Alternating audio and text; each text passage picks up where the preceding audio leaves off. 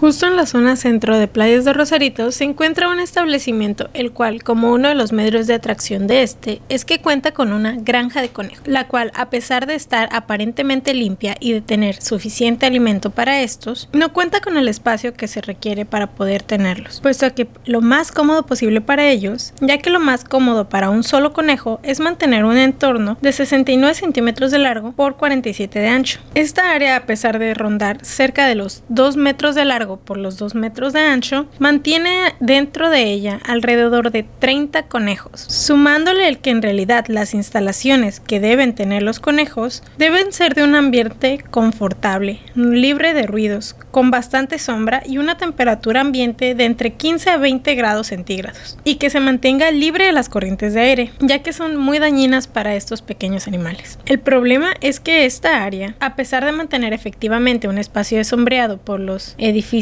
aledaños, está bastante cerca de la playa, y por las noches esto afecta bastante a los conejos, sin mencionar que el restaurante que se encuentra dueño de esta área cuenta con música en vivo a gran volumen todos los días. Los conejos también en ocasiones son algo hostigados por las personas que pasan en el bulevar. Informando para CNR Televisión, Alexa Hernández.